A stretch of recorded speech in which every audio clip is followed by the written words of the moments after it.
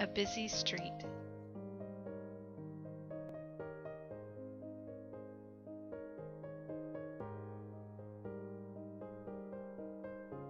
A quiet stretch of land.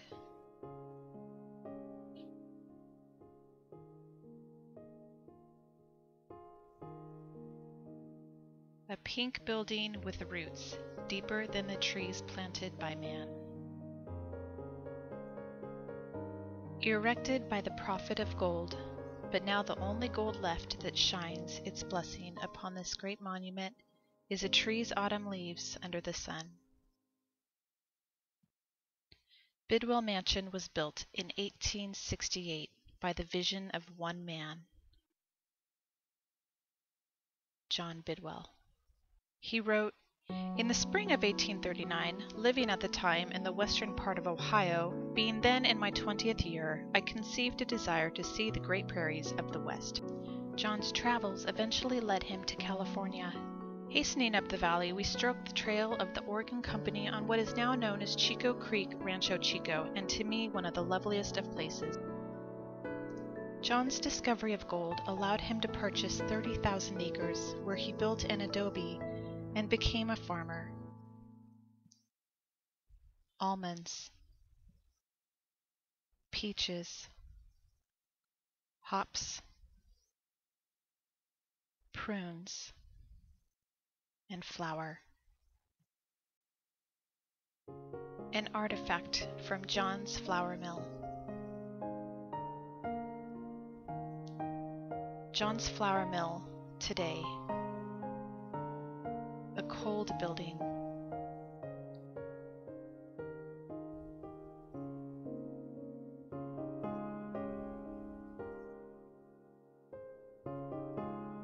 It faces Bidwell Mansion as if to say, "Look, we too are still here." Bidwell's store to the south. Barely recognizable with today's facelift.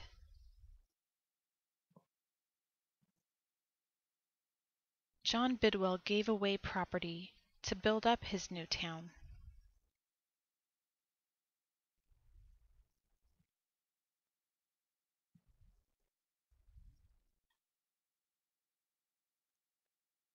He became himself an established political being.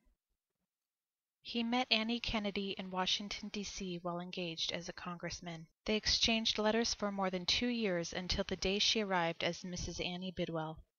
The mansion was complete just in time for her arrival. Together, the Bidwells hosted prominent guests, such as President Hayes, General Sherman, Susan B. Anthony, Frances Willard, Governor Stanford, John Muir, and Asa Gray. Annie brought culture and society to Chico. She was deeply devoted to her moral and religious lifestyle.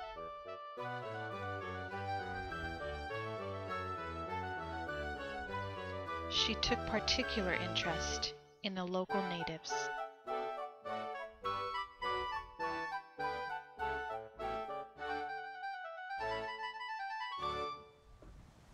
Today, what's left of their story lives on. Only by those who tell it.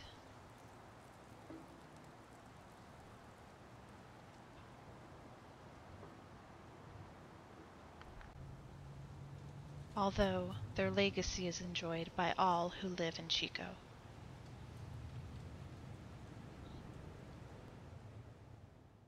What were the voices of the past?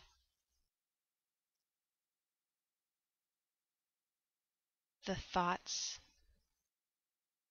the laughter, the sound of instruments once considered modern, now replaced by a new modern.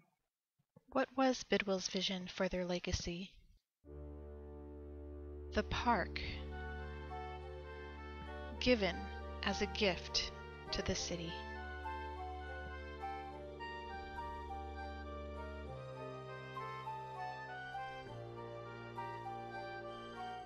This gift was shared beyond borders through the movie called Adventures in Robin Hood.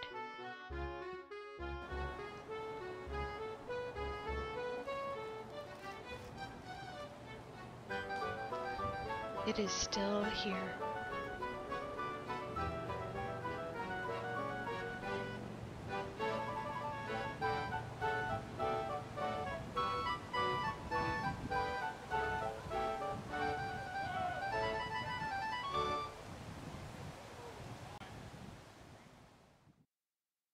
A tree, once regarded as the world's largest oak,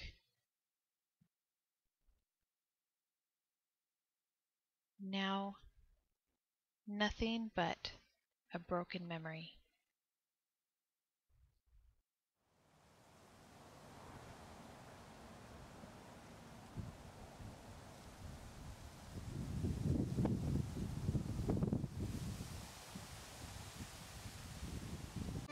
In 1900, our founder dies. Annie prepares the future for her death, which takes place 18 years later. She gives her home to her church, but Normal School buys it 5 years later for use as a dormitory and school rooms. What began as a governor's home became a protected state park almost 100 years later in 1964. Once a home and a social center.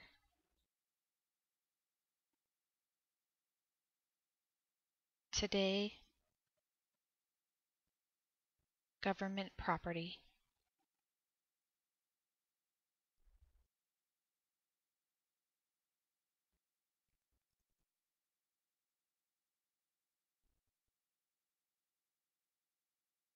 Inhabited,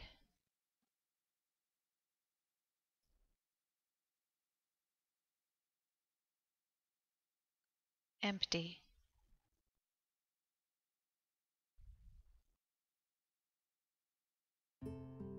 Today, this building faces a tough economy and a personal battle.